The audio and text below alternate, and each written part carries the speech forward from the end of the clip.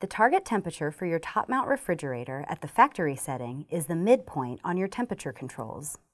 You can adjust these temperatures by turning the control knob. You might see graphics, words, or numbers on your temperature controls, depending on which model you have. Regardless, turning your control knob to the right or clockwise will make the temperature colder.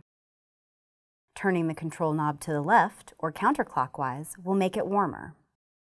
In order to maintain proper ice production in your ice maker or offset multiple or prolonged door openings, you may need to make the temperature a few degrees colder.